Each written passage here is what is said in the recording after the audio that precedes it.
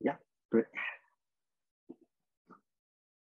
Yeah, so through the years, we have observed a lot of deep networks that are developed to address video understanding tasks in computer vision, from classic to 3D network, TSN to recent Silverfast and X3D models. We have obtained impressive acuity recognition results on widely used UCF11 kinetics datasets. But most of them are working on designing efficient and effective modules and frameworks to model spatial temporal information in videos. Despite the effectiveness in temporal dynamic modeling, they learn from a silent word. Another important modality, audio, synchronized with visual information, is commonly ignored. In fact, videos are essential multimodal data with synchronized audio track. And numerous studies have shown that combining different sensory data is crucial for human perception. But why joint audiovisual perception is helpful and why hearing matters? Let's first watch a video.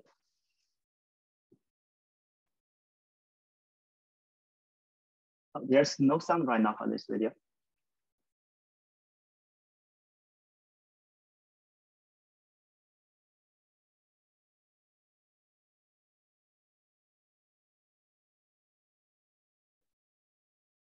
We can learn that today is the birthday of the baby. There's the cat and his mom is with him. But he suddenly cried. Then a question comes, why is the baby crying on his birthday? We probably can do a lot of guesses. From the video content, integrating with our common sense, we might give some possible answers. First, he does not like the cat. Then he might wait too a long time for the cat. But what is the real reason? Let's watch the whole video again. Happy birthday, yay! But if you sing it like this, happy birthday to you, happy birthday to you. That's what happened. The unhappy birthday. Happy birthday. Now we solve the case. The baby cried because he cannot stand the sound of the happy birthday song sing in a normal way. So both audio and visual modalities are important, and only when we combine them, we can completely understand the things in video. A good news is that we do have a lot of multimodal audiovisual data, such as in YouTube. So why not we begin to study audiovisual video understanding? The goal of audiovisual understanding is to learn to understand the things from sound and sight. To explore this direction, some questions we need to think about. First, what things we can learn from sight and sound? In the video, we have audio and visual content. What kind of things inside the videos we should care about? Whether joint audiovisual modeling is better, then how to effectively integrate the two different modalities, and how to interpret the perceived things from multisensory input. So when we get a decision, we have the model. Why our model gets this decision from the input, and how to make our multisensory models robust. Basically, my research had focused on asking and solving these problems and devoting to developing unified, explainable, and robust multisensory perception machines toward human-level perception intelligence. For unified perception, we hope to perceive things by unifying multi-senses. For the explainable perception, we want to enforce multimodal interpretability into systems. For the robust perception, we want to strengthen robustness and defend against attacks. The three thrusts are distinct yet interconnected, and all of them are essential for designing powerful and trustworthy audiovisual understanding systems. Here's the outline for the rest of the talk. First, I will talk about learning to understand things from sound and sight by unifying different senses. And then I will talk about multisensory interpretability and robustness. Finally, I will conclude the talk by some future research directions. In our early work, we take both audio and visual modalities into consideration and explore audiovisual events in videos. What is an audiovisual event? Audiovisual events are synchronized video segments in which the sound sources are readable and their sounds are audible. Let's check some examples.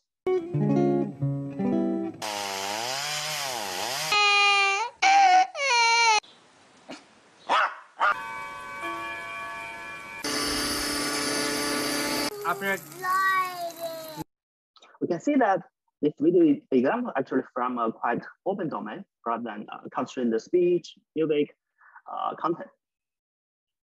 So with the audiovisual events, we pose and seek to answer several questions.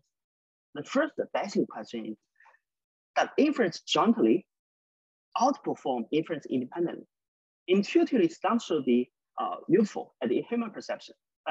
It's not that clear in machine perception, especially for unconstrained videos. To answer this question, we introduce an audiovisual event localization task. The goal of the task is to predict event category for each audiovisual segment pair. Each segment pair contains synchronized 1 second long audio and visual content.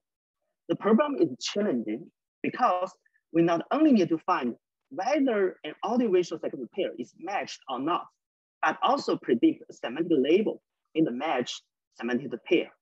To address the task, we use a simple CNN model. So for example, given one audio segment and visual segment at time step t, we check the audio feature and visual feature. Then we do temporal modeling by LSTM, and we fuse the audio visual feature to make prediction. Here are our results. We can see that combining audio and visual information can get better understanding for the audiovisual events. So joint audiovisual modeling is quite helpful here. Since we have 2 different modalities, one important question is how to integrate them. We explore 3 different fusion strategies. Early fusion, fusion before individual temporal modeling. For example, we obtain feature and fuse them and use one single temporal model to obtain the temporal aggregated feature like prediction. That fusion, as shown here, fusion after individual temporal modeling. So first do temporal modeling with LSTM here, and then fuse the feature. And the decision fusion before the final prediction layer. So just fuse them at very at end time and obtain the filter feature and to make the final prediction. So we can find that the latter fusion is always better than early fusion and the decision fusion. So latter fusion with individual temporal modeling is a better fusion strategy. Why? The reason is that audio and visual are 2 different time series. They have their individual unimodal temporal patterns. If you fuse them very early, that means that when you do temporal modeling next, it will already lose certain temporal information, individual unimodal temporal information. So that's the main reason. For the different, it's very clear. So you fuse them at the very end, so already lose a lot of unique characteristics about the individual modalities. So it gets slightly worse performance. So that fusion with individual temporal modeling is very important for audiovisual modeling. We have observed that audiovisual integration can help audiovisual event understanding, but how does knowing one modality help model the other modality? To explore the audiovisual association, we introduce the audio-guided visual attention mechanism to adaptively find where sound sources are located for in visual frames. Basically, we check the 2D visual feature maps and use the audio feature as a query, attend over the 2D feature maps to find where are audio regions in the visual frames. We visualize the attention heat maps and find that audio-guided visual attention can capture semantic regions of sound sources. And it's not just capturing saliency or motions. For this example, when the mouse does not make any sound, even it appears here, it just generates like random regions the attention model will randomly select a certain region since there's no really attention. When it begins to make sounds, the model will only focus on the mouth. So the attention can distinguish the audiovisual unrelated videos and only capture sounding objects. Here are more video results.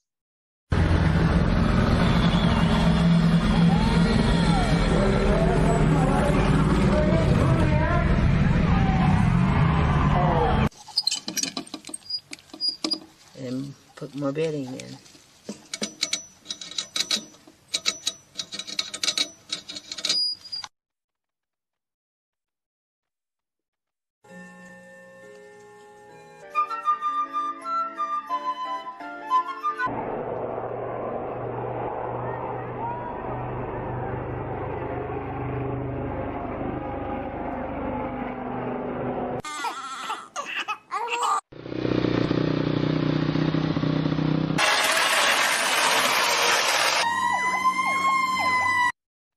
Yeah, we can find that even it's not super correct, but at least the model really tend to capture this kind of sounding regions in the videos.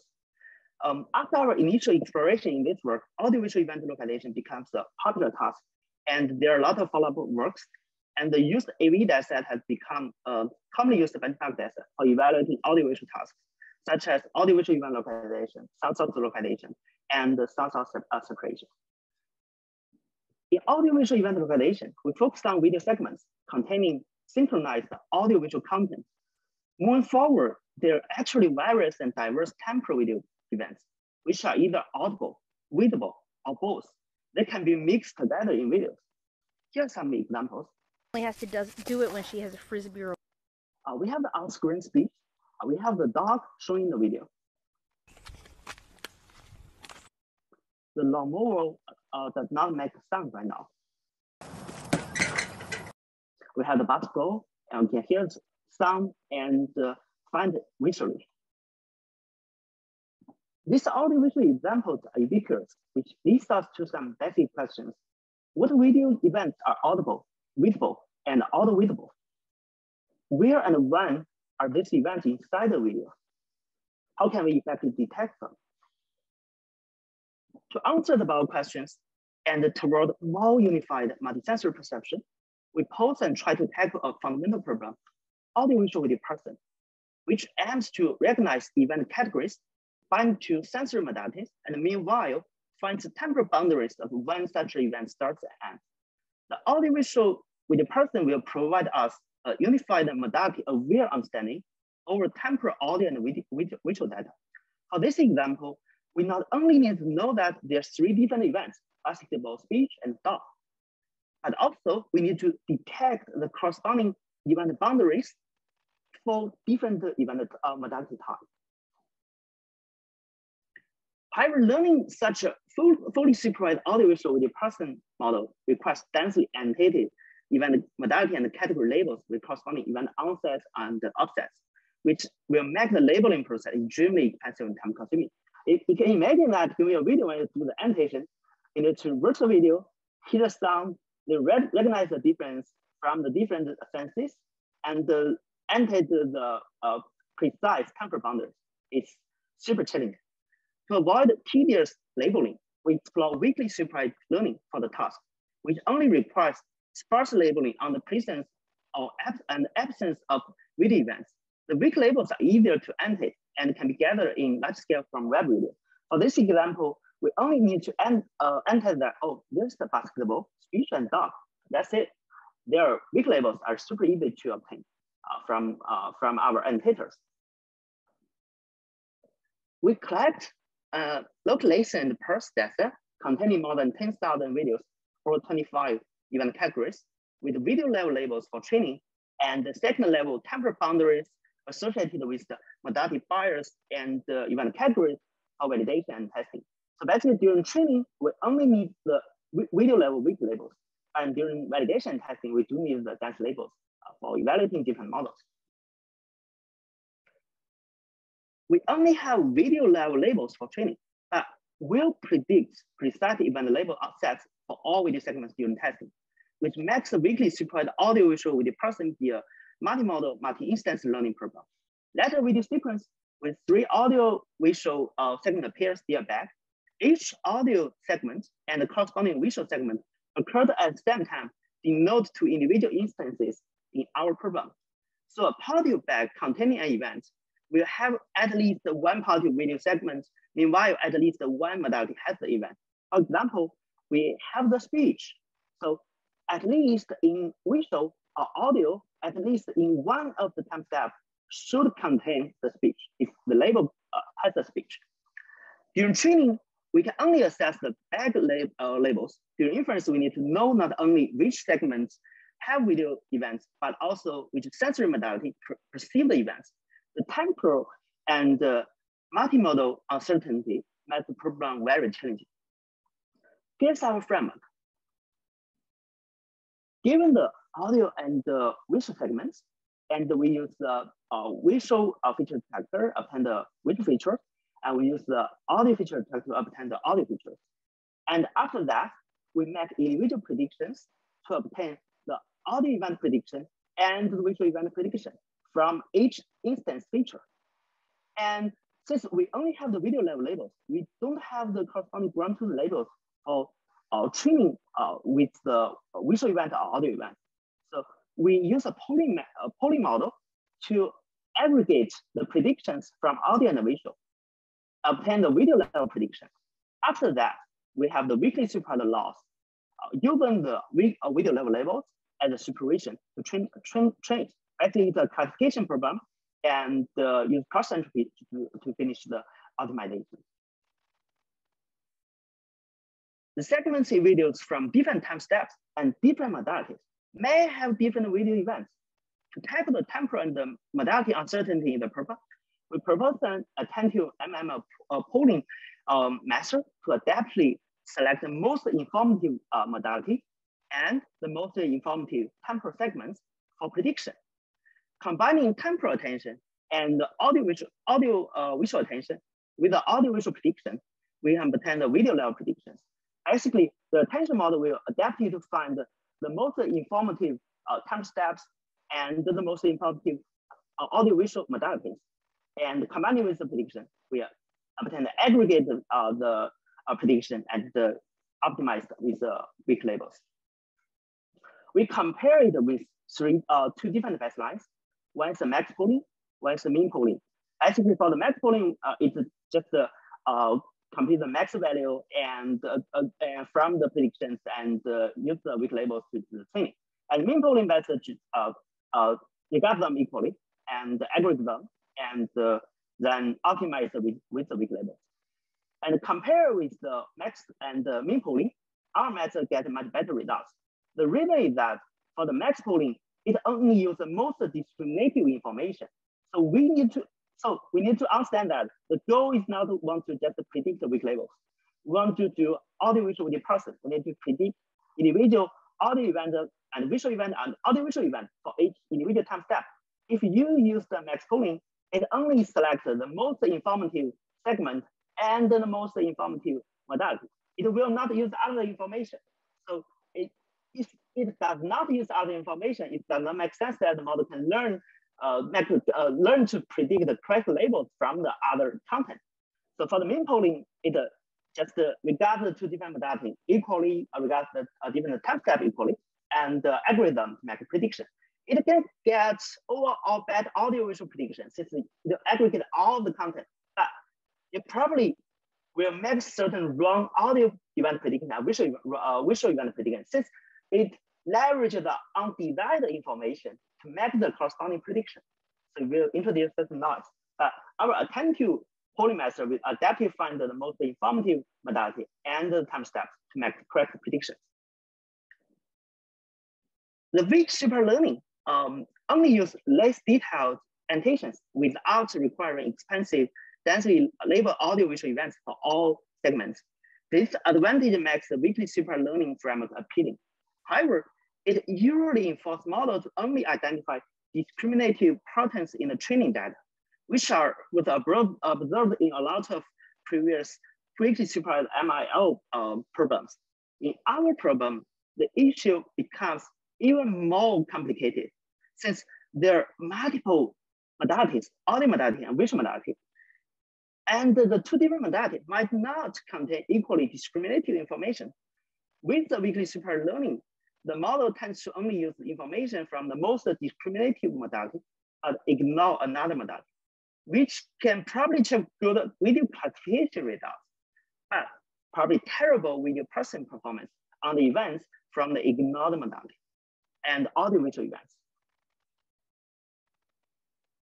Since a video level label containing all event categories from audio and visual content within the video, to mitigate the potential modality bias issue in the problem, we propose to use explicit supervision to both modalities with the individual guided loss. So basically, we will add the video, using the video level label to guide the visual prediction and audio prediction.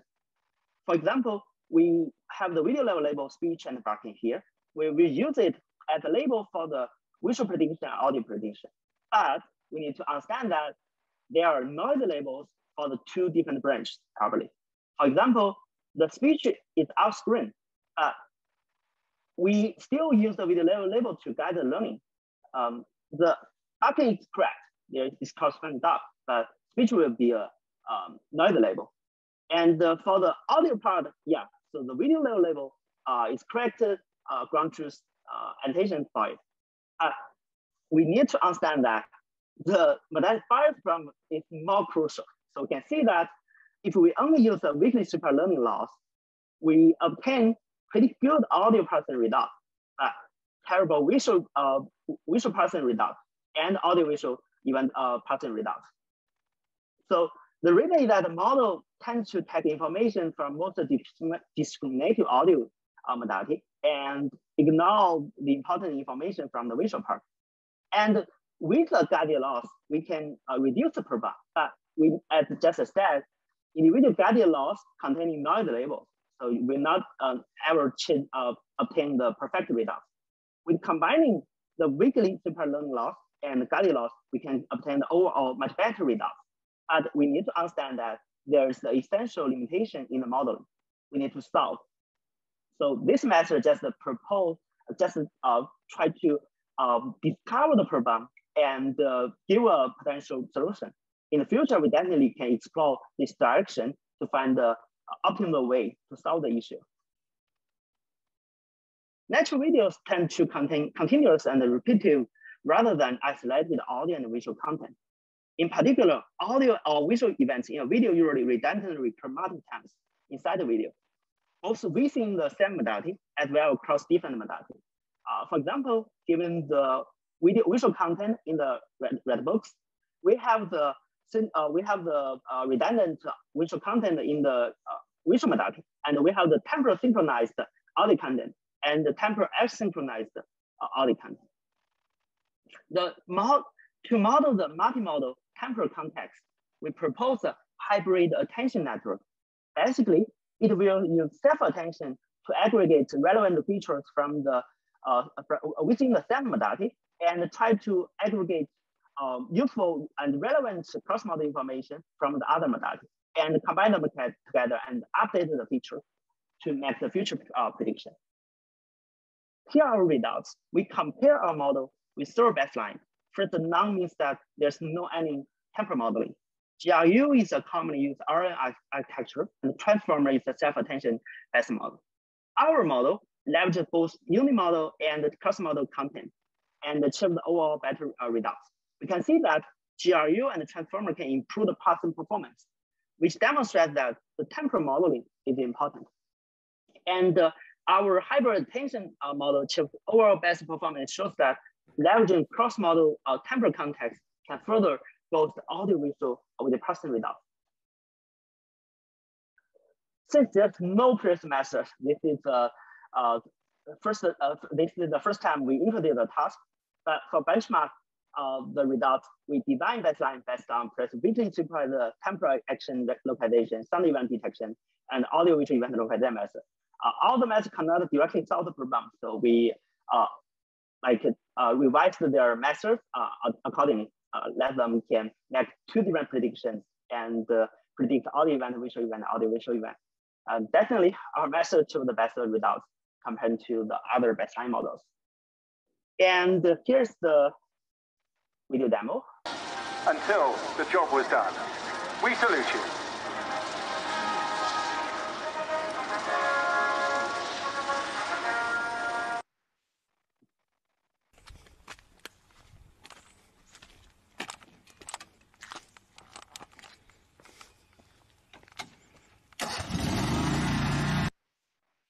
So we can see that the problem is super challenging. We not only need to predict the correct semantic labels, but also we need to predict the corresponding correct event boundaries and the modality types.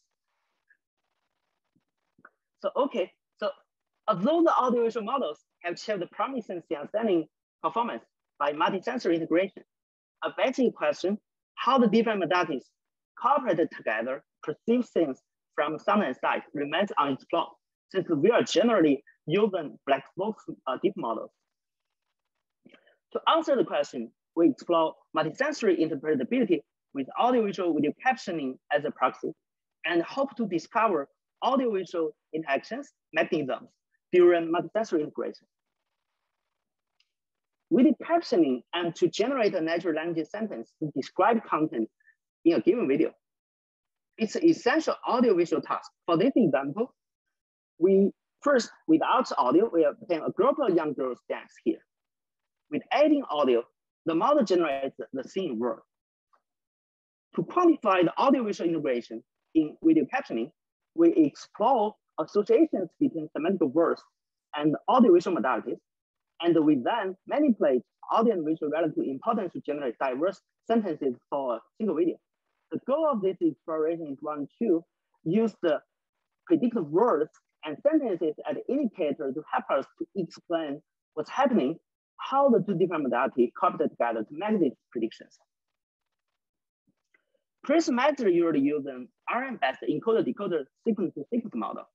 When generating next words, the decoder will use visual information, audio information, first word, and RN headset. However, the headset contains memorized information from different modalities, which makes the models impossible to disentangle the contributions from individual modalities for predicting the word.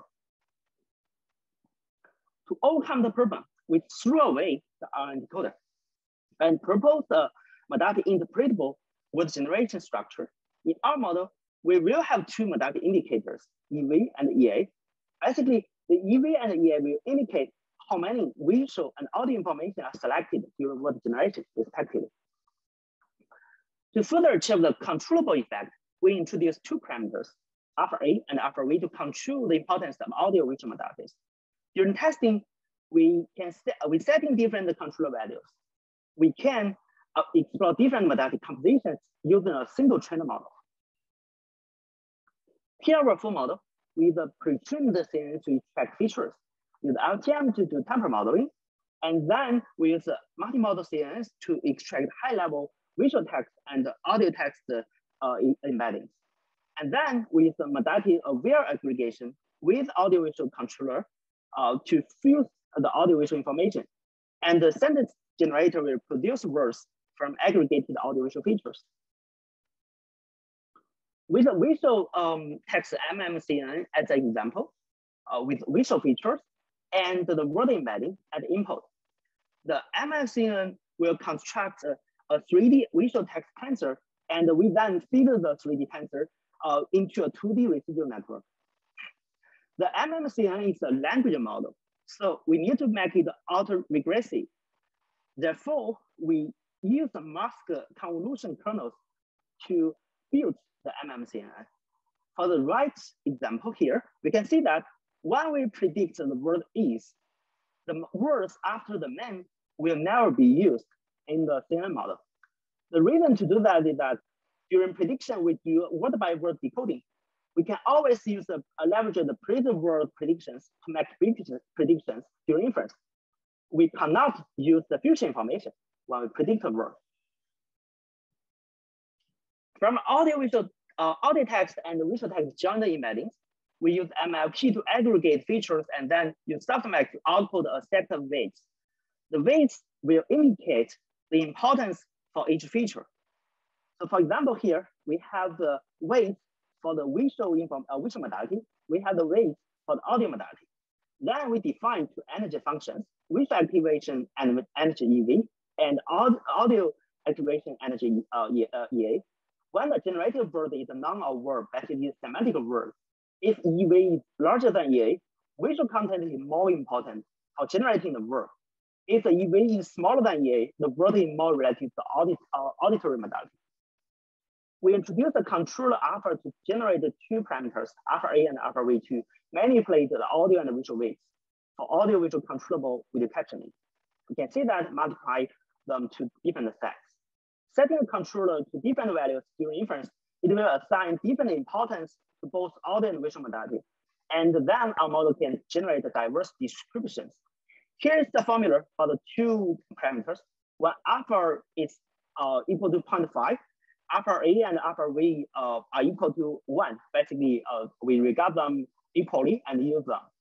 When alpha is smaller than 0.5, we can see that alpha A is 1, but alpha A is in 0 to 1. So then the visual modality is penalized. Otherwise, audio modality is penalized. However, when we directly tag the trainer model with a fixed controller, it fails to generate meaningful and logical sentences for certain alpha values. The main reason is that the training and testing are inconsistent with different audio-visual combinations. During training, we use a fixed alpha, but during testing, we want to use different alpha to decoding. To overcome the issue, we propose to use a random control alpha to train the network for enforcing training and testing to be consistent. In this way, the network can randomly sample different alpha to penalize the network, and we can randomly sample different alphas, which makes the model be able to explore the different associations between the words and the individual modality, and discover the corresponding events from audio and visual modality in an unsupervised way. Here are our results. First, they are interpretable results.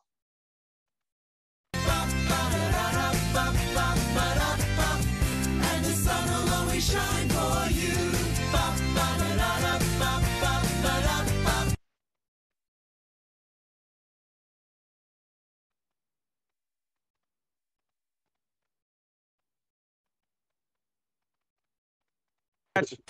Do the half court shot. Oh, you ain't getting over me. No, I'm giving it to you so you can take the half court shot. Oh, okay. Hand it to me. Kobe! Oh my god, we could totally play dodgeball. Our model can find the main word from the sound. That's the controllable result. So basically, we have a single trained model that set different alpha values for the single model and present different predictions.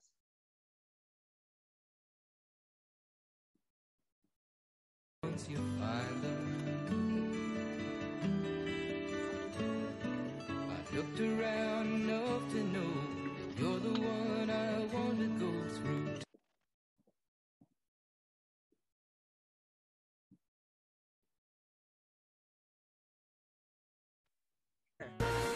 Naggisa ng bawang sa butter. Binuhusan ng espesyal na soup stock. Inilagay ang alimango.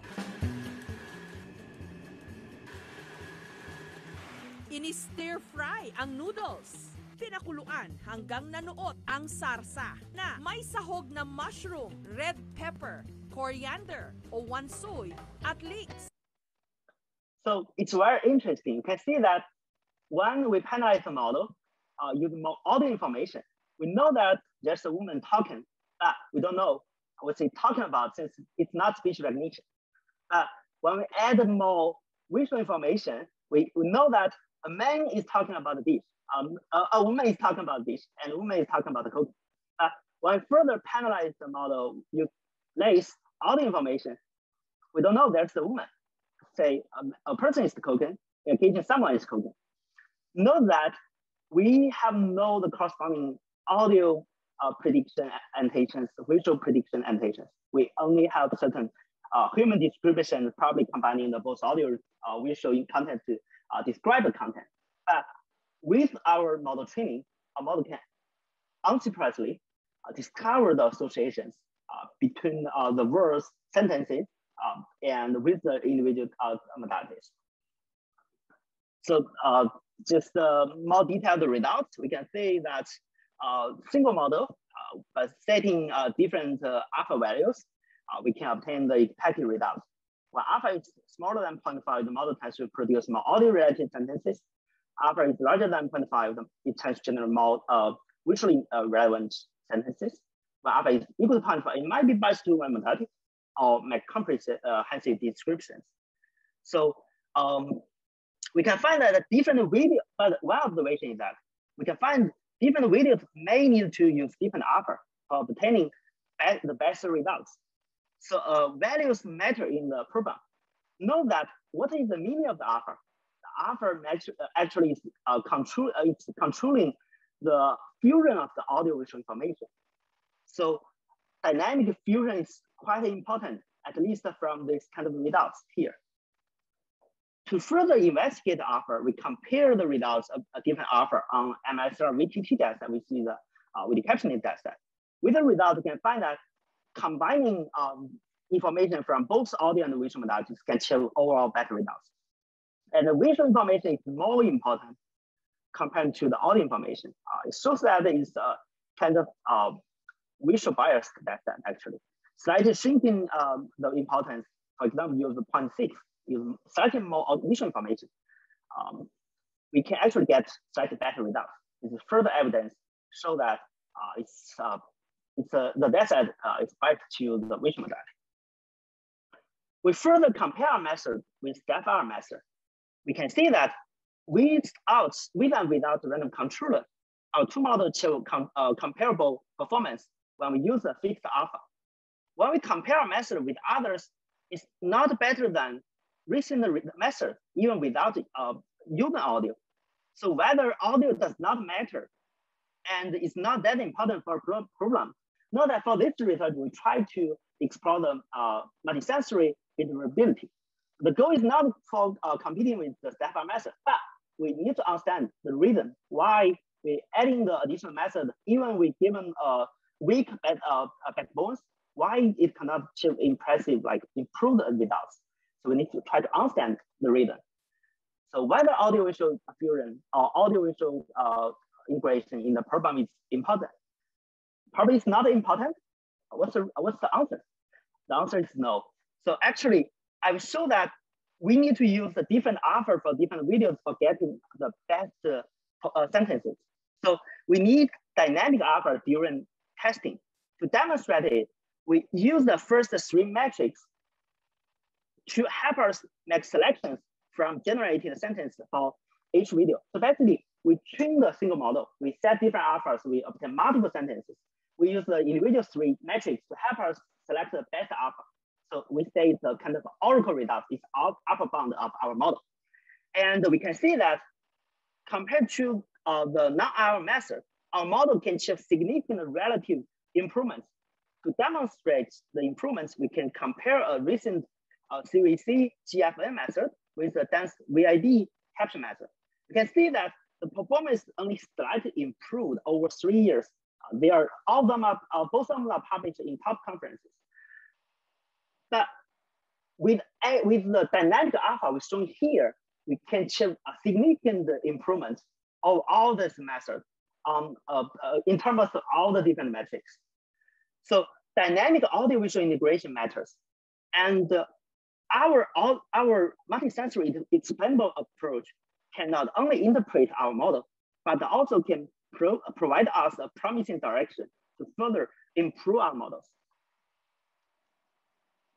So we highlighted the importance of audio-visual integration, but whether it's always helpful, before investigating the problem, let's compare human and the machine perception. For humans, we live in a multisensory world. We can hear, we can see, and we can even touch and smell. What we see can help us listen. What we hear can help us see. But there's some caveats. For example, the McGuffey effect. Let me show you two examples. For the next, you will do a quiz to guess what the person is speaking in the two videos.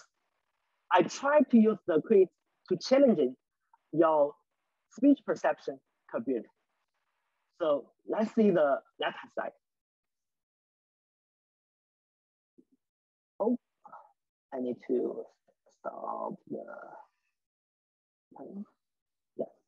Ba, ba, ba, ba, ba, ba.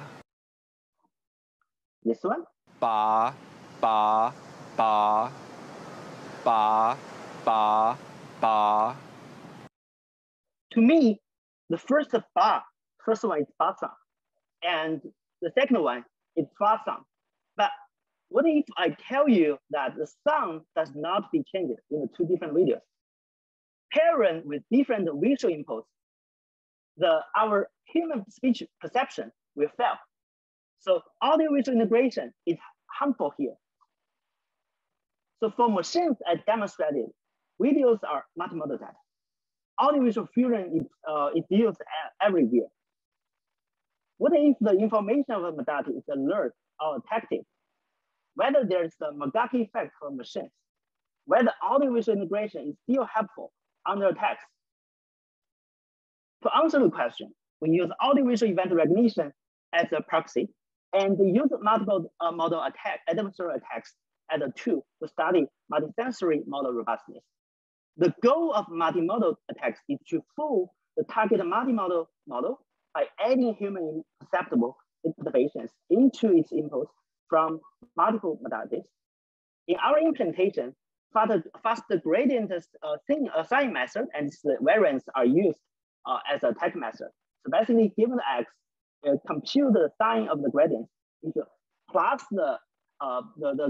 along the gradient directions. Basically, you will make wrong predictions. So that is controllable noises here. It's not a human perceptible. So you cannot really find it, but the model will make wrong predictions. For our task, we'll add perturbations into audio and visual, and we'll try to fool the models. Here are audio-visual event recognition results on the different attacks and perturbations.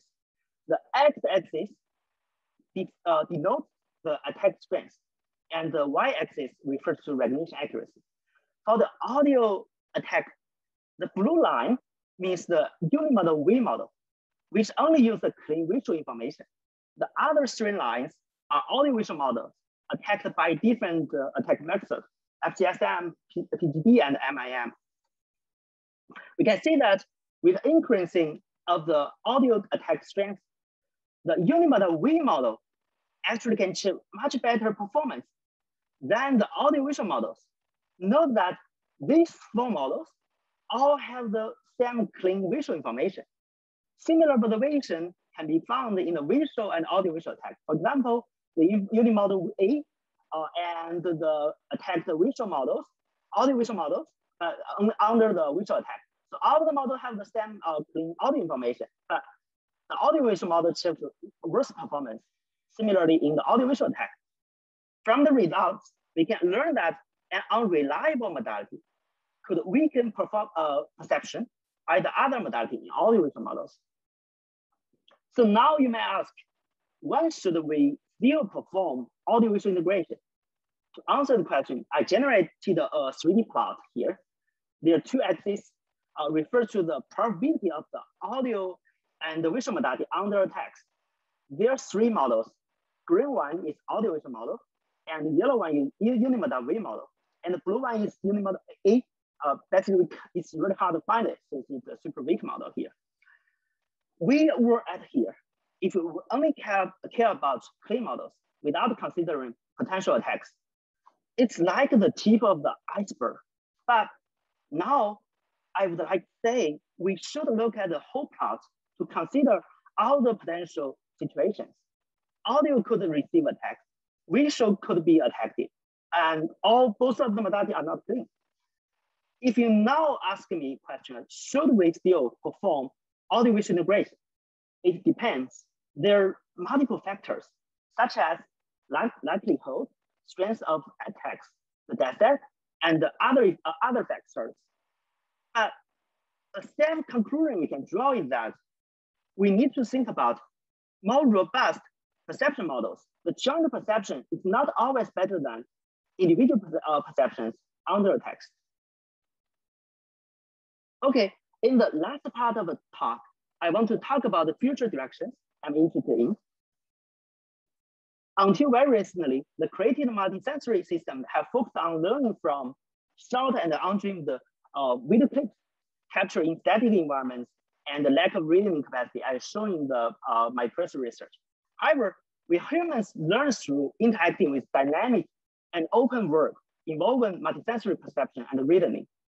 Next, I would like to develop multimodal algorithms that are able to learn from a long form and undreamed videos and employ temporal and multisensory reasoning to understand complex scene dynamics in changing environments to scale up multisensory scene understanding.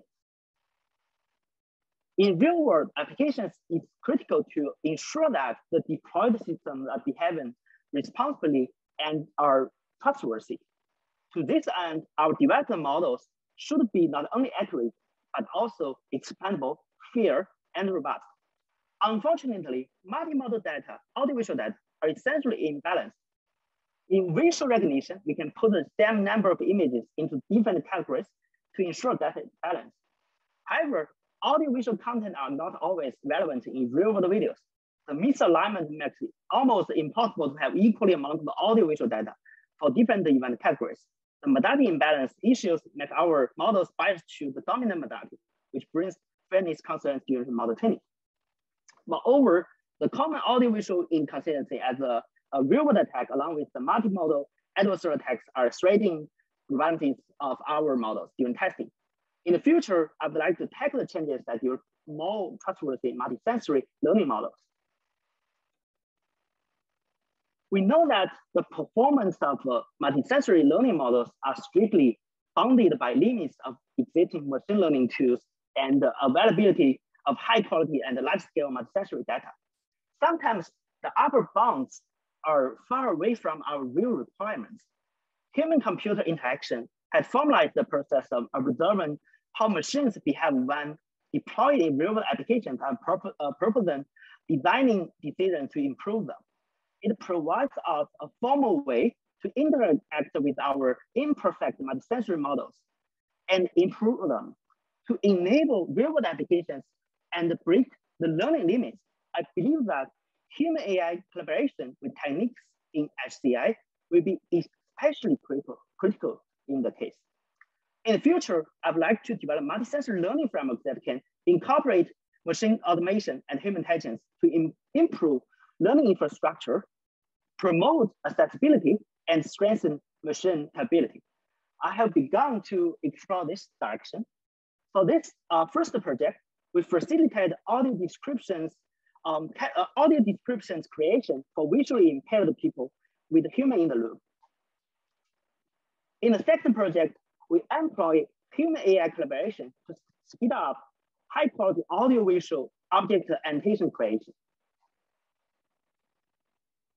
All right, in the end, I'd like to conclude the talk with answering the asked questions. So first, what things we learn from sight and sound? The answer is multisensory things. We have audiovisual and audiovisual events. We need to find them, discover them, spatially and temporally. Whether joint audiovisual modeling is better. So the final answer will be, it depends on whether sensory inputs are reliable, how to effectively integrate them, temporal modeling by leveraging both unimodal and cross-model context, and how to interpret the perceived things from the sensory inputs. We need to answer the question, we need to design interpretable audiovisual integration. How to make our multisensory model robust? We should be aware of potential attacks and be careful for audiovisual integration. Besides audiovisual understanding, I have other work in audio modeling, image video restoration. Due to the time limit, I will not talk them in details, but I'm happy to discuss them and take questions later.